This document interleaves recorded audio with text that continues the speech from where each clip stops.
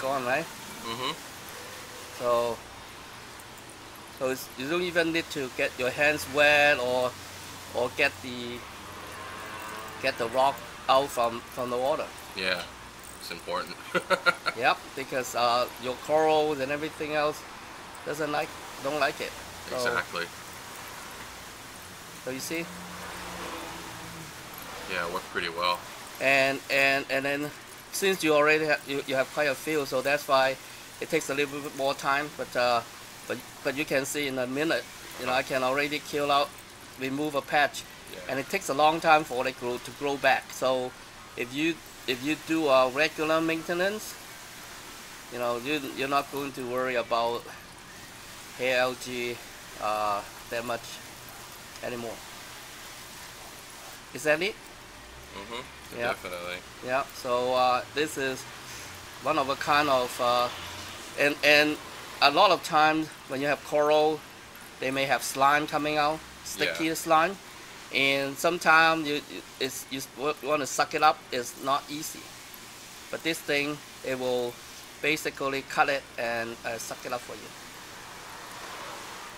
And it also can run from a wall adapter. Oh, okay. It comes with a wall adapter, so you don't. It's more wall adapter is even more powerful. You see? Mm-hmm. So basically, your hair algae problem, an unsightly problem, will be gone in minutes. Yeah, it doesn't bother your sometimes tick. Yeah, for the more larger areas, it should grab it a lot easier. Yeah. Well, obviously, you grab it, you throw it out there, and let me see, like, what do you think? No, it's pretty cool, definitely. Yeah. At least it doesn't make a mess in your tank, and you can just like how the water just recycles back in there. Yep. So you don't have to change water or things like this big chunk. You basically just take it off. Can I put it here? Yeah. Just put it here first. You don't want to. It doesn't have to be go through. Get stuck. But if it's stuck, you can open it up and clean it. So basically,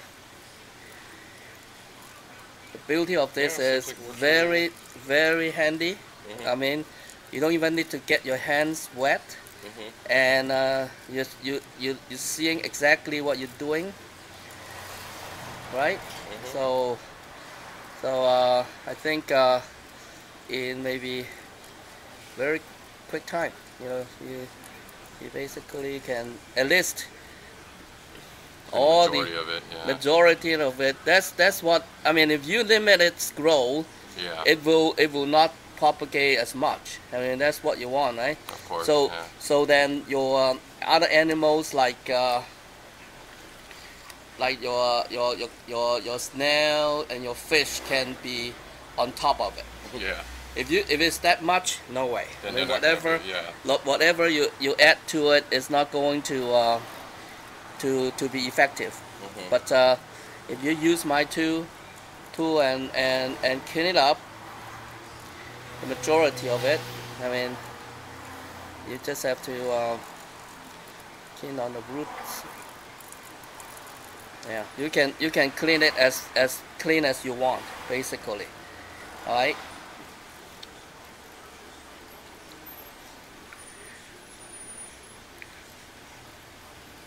And a lot of saltwater people, they have algae problem, right? Yeah. And there's no easy way to deal with it. No. But now you have. Yeah. So kind of have fun with it too. Yeah, have fun with it too. Yeah. And then slime algae. Yeah. And I also, this thing can also do gravel, no hose, no water, cleaning, sandbag, no hose, no water. Oh, okay. Yeah. So here. So it won't damage if gravel gets stuck in there, huh? No. I mean, I have a. So if you want finer stuff, to be cleaned out, then you need I have a fine filter. Oh, but okay. so this is, but what's coming out is really dust. That's okay. nice. Yeah. The slime. So your slime is all captured. You see. So now it's even easier. Now you deal with your slime. It's easier. You know. And the best thing is you export the nutrients. You know, nutrient is now getting away, and then your water parameter will be a little bit better, and then good thing will come back if you get the bad thing away. You see, you know, before, you know, even if you use a hose water bucket to remove it, you know, sometimes it's just sticky. It's not very easy for you to do it. But you see now, you can recover the coralline algae. You can even see it. Yep. So